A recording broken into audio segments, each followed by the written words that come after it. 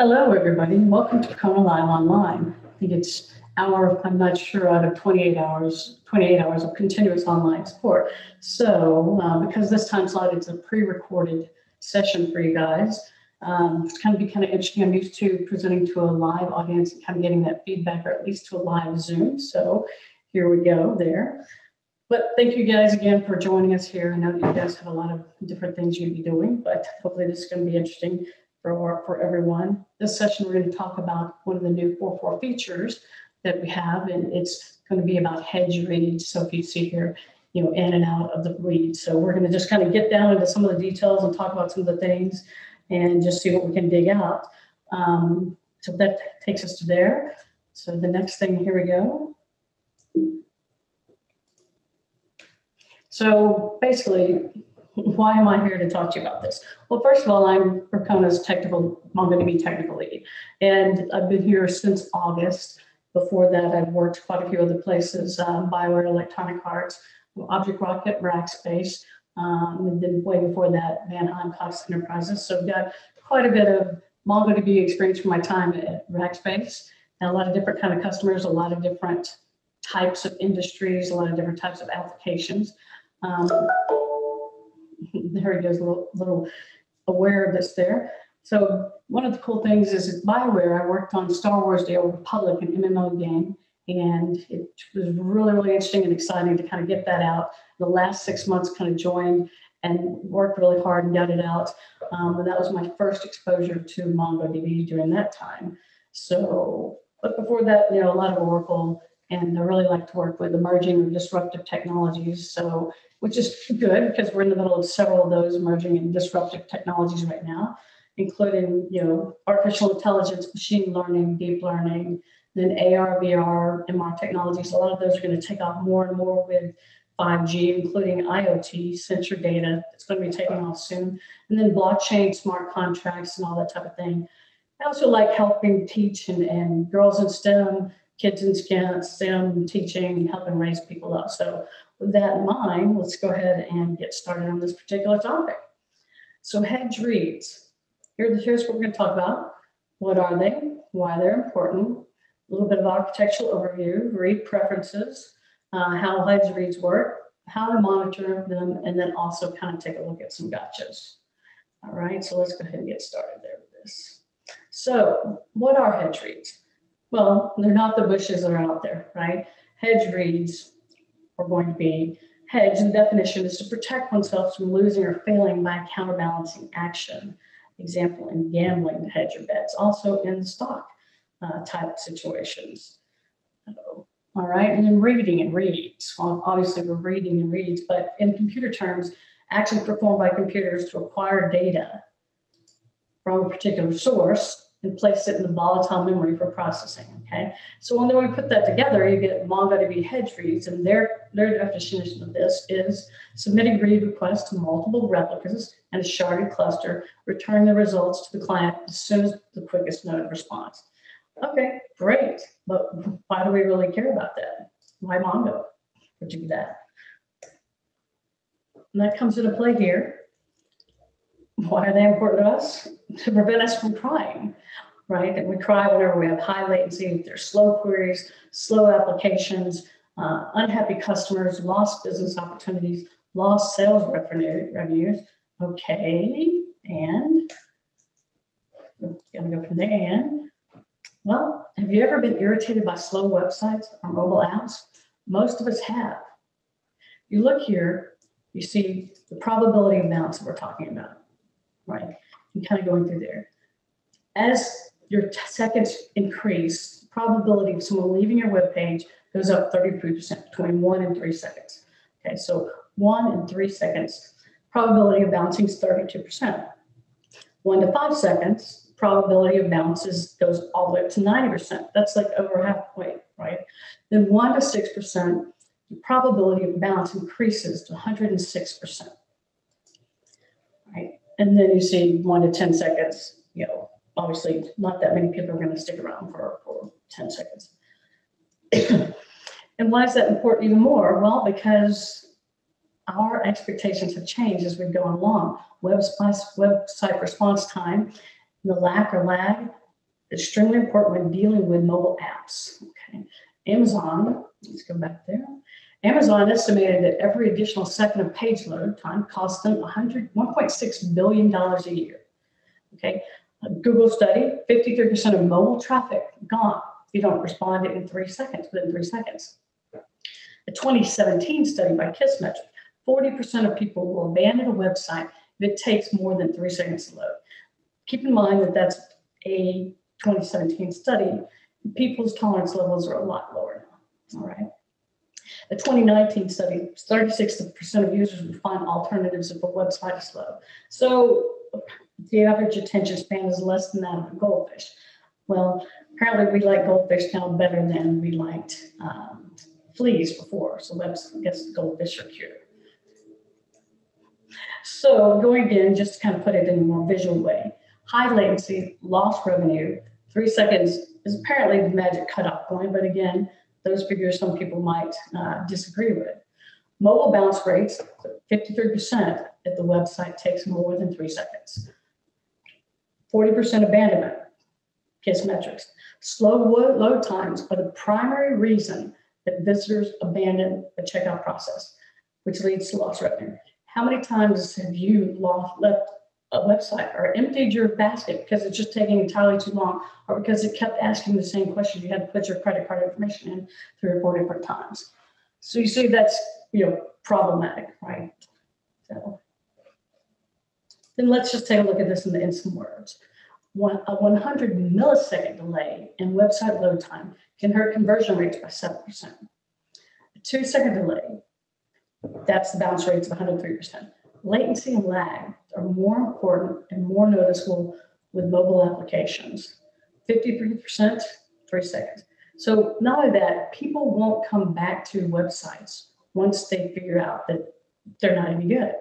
There are too many other things out there. So there's a negative perception, and it builds onto each other when you put together badly put together websites.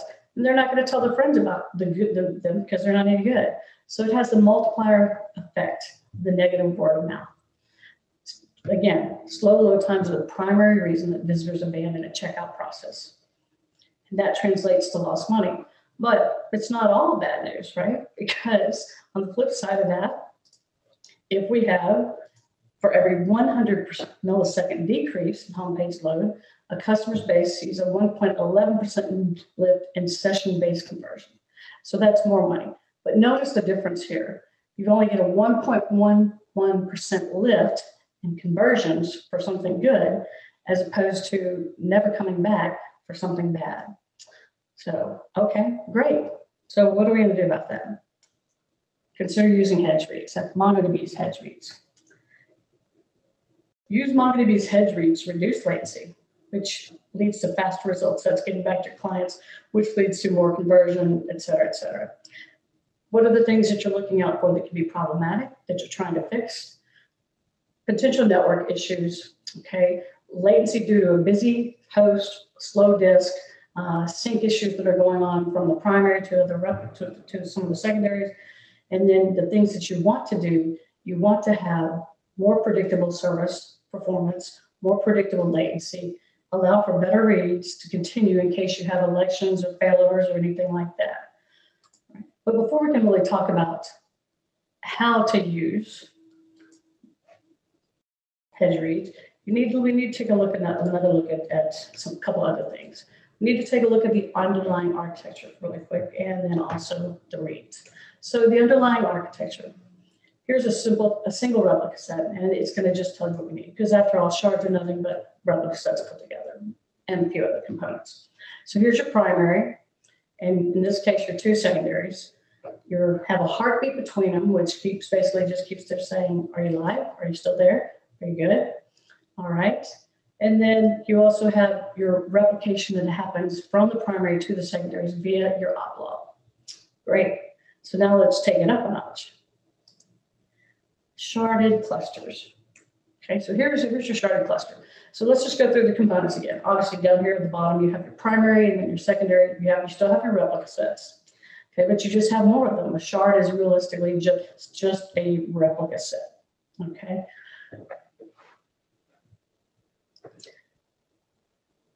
You also have your MongoS processes. So your MongoS are your query routers. You have your application, your drivers reside up here in your application.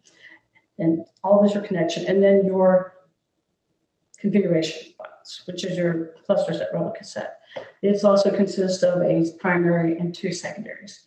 So keep in mind that sharded clusters only work with, keep in mind that Hedged Reads currently only work with sharded clusters. Now, that's something that they, if the demand is here, they're thinking that they may change, right?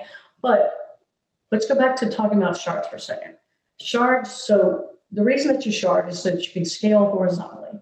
Your data is distributed across your shards based on whatever you choose your primary key to be. So again, your shard key to be, sorry. So your shard key is super important in doing the best job that you can to pick the best one, no matter what. Yes, there's another 4.4 feature called refinable shard key that allows you to modify your shard key after the fact, but you're still going to have to worry about balancing and getting everything moved over and balanced and determining the right one and making the changes in case you're having to add a different field to improve the overall cardinality. But shard key selection is a totally different discussion and it takes a lot. So it's better to just take your time and do it right from the beginning and figure out what your best shard key should be. Okay. So the other component that we need to consider when we're talking about this are read preferences. So read preferences are very important for multiple things, but they basically are going to be interacting with your drivers. All right. So you've got your read preferences, primary, your default mode obviously by default. So read from the current replica set of the primary. Also happens, your multiple document transactions happen there. And then there's a primary preferred. So operations will read from your primary unless it's unavailable for whatever reason, then it can read from the secondary. So Hedged Reads can occur when using primary preferred. Secondary, all operations read from the secondary members of the replica set. That is what you're setting it to. You set this in your driver or else by operation in your query itself.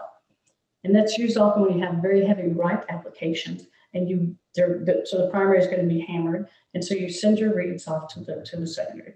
Same for secondary preferred, except going to the secondary unless there's something not available. And then we have the next one, which is nearest. So nearest, obviously, from the replica set member with the least amount of network latency. So, and with secondary, Hedged Reads are enabled already by default. So that's a kind of a great thing.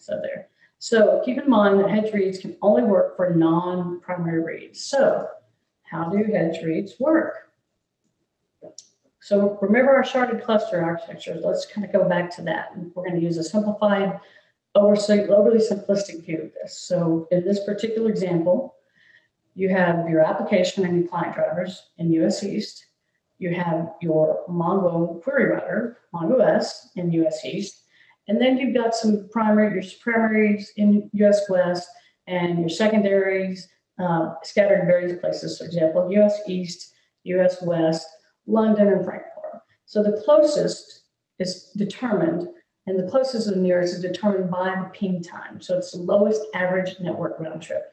So for example, it's from the MongoS in US East to US East secondary, you have a 5 millisecond time. To the West primary, 15 milliseconds. To the West secondary, 15 milliseconds. To the London secondary, 30 seconds. And to the Frankfurt secondary, 35 seconds. Okay. So let's talk about these for a second. Where does that take us? Let's go through the exact process and talk about it. So how Hedged Reads work. When you're using, again, non-primary read preference, so again, all modes except primary. The MongoS processes have to have it enabled support for Hedged Reads. The MongoS gathers a list of eligible secondary members, and it determines based on the ping time, closest ping time, which one is closest. So the lowest average network round trip time. And then it calculates a latency window based on whatever your setting is for replication local ping time. The default for that is 15 milliseconds. So that's also the default value used in all of the MongoDB related improved drivers. Okay. So we got this. Once it determines what the defined latency window is, It determines which of the replica set members fit that criteria. From those eligible members, the MongoS randomly chooses a member, and then it routes the query to that replica set member. If hedge reads are enabled, and we're assuming yes here because we're talking about hedge reads, the MongoS also sends a second query to the same query to a second eligible member. The second additional member uses the max time MS4 hedge reads parameter. So the default switch defaults to 150 milliseconds. Once the first node returns the results, you've got them. You don't need for the other query to continue running. So it cancels the MongoS cancels the second request. So remember, all available read preference models rely on this, and it follows this kind of secondary procedure, except of course primary preferred. So again, let's look at the diagram. We can walk through this. The simplistic view again, if you had, realistically, you would have multiple more MongoS's and the client drive your application servers in different data centers as well. So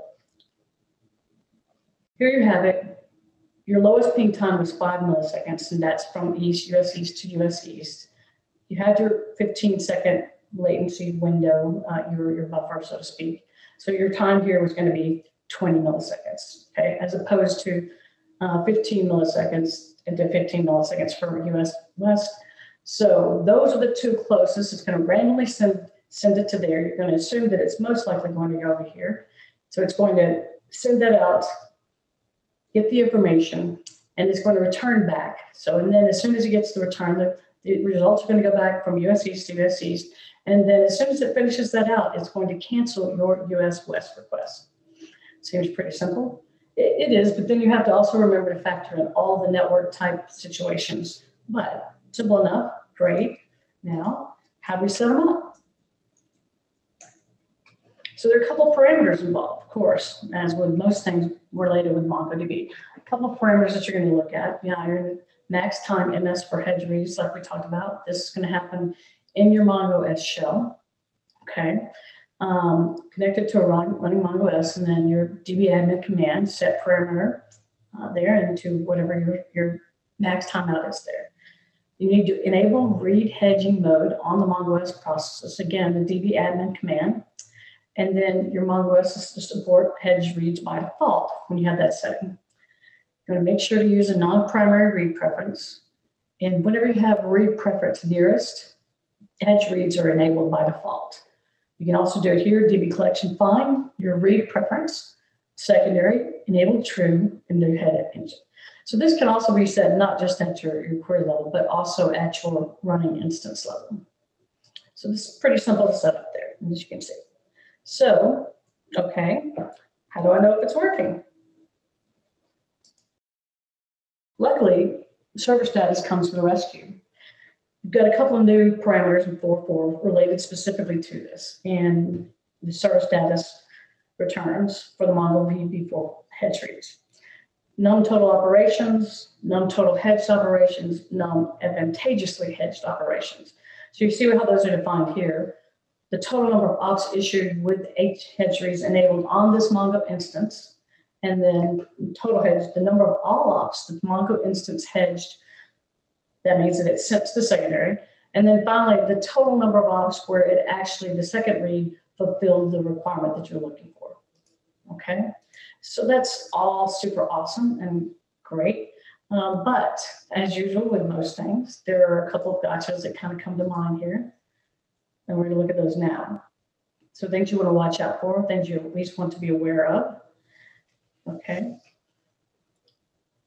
Added load on the host, use of extra resources. If previously you were just going to the primary, then your primary was the one that was going to be seeing all the action. If you were using secondary preferred, you were offloading from your primary onto your secondaries for your read. You do that when you have pretty heavily write-intensive applications. Okay.